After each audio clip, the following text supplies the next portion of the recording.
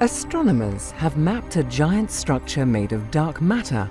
It extends almost 60 million light-years out from a huge galaxy cluster and is our best glimpse so far of the scaffolding that gives the universe its large-scale structure.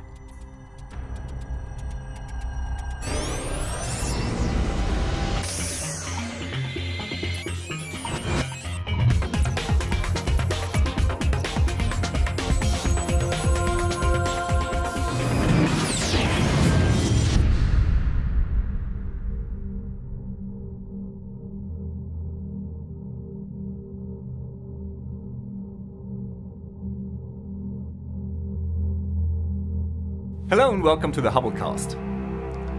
Now, in its very early years, the universe was extremely smooth and uniform.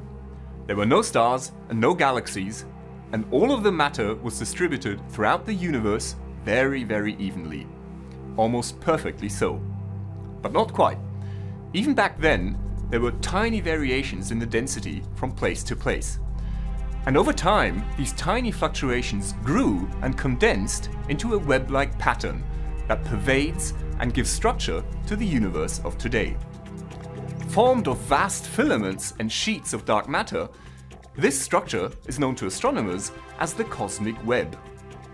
Now the trouble is, because it's made of dark matter, you can't actually see it when you look up into the sky. You can model it with computer simulations, but until very recently, it had only ever been observed indirectly.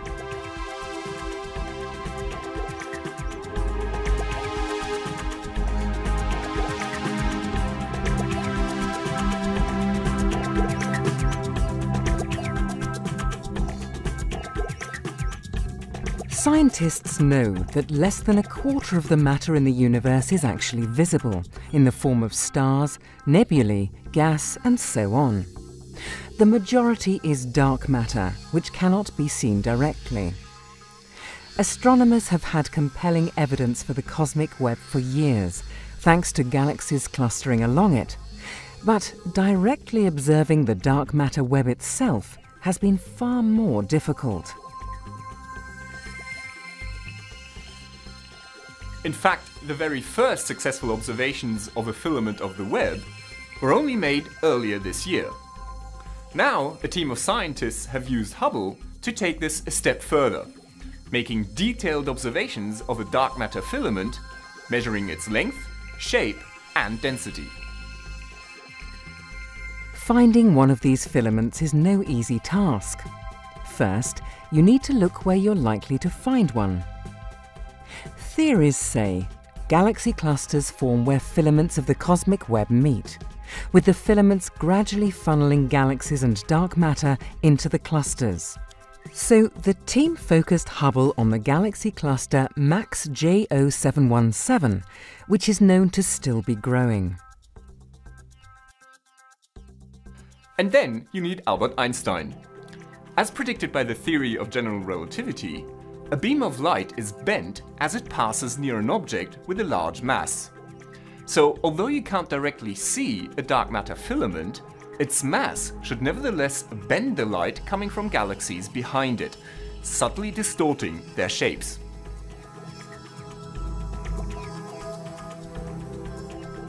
Next, you have to combine Einstein and Hubble. The Space Telescope can make very detailed observations of galaxy clusters, perfect for spotting these tiny distortions. And if you map them all out,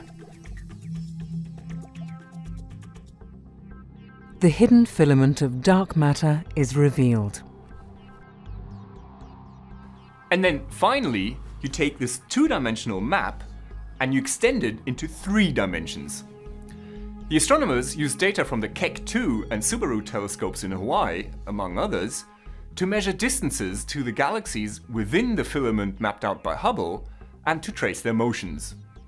They then used this information to make the first ever 3-dimensional reconstruction of a dark matter filament and of how it is funneling matter into a massive cluster of galaxies.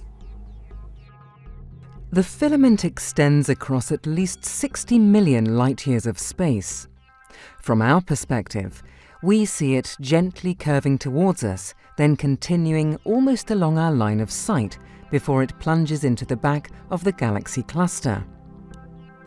Measurements of hundreds of galaxies within the filament show them moving along the filament and into cluster MACS J0717. Observing and reconstructing the cosmic web is quite a big deal, because it tells us about the underlying structure of the cosmos. Now in the future, we'll be seeing more research like this. The NASA ESA CSA James Webb Space Telescope, scheduled to be launched later this decade, will be an excellent tool for studying the cosmic web because of its greatly improved sensitivity compared to Hubble. This is Dr. J, signing off for the Hubblecast. Once again, nature has surprised us beyond our wildest imagination.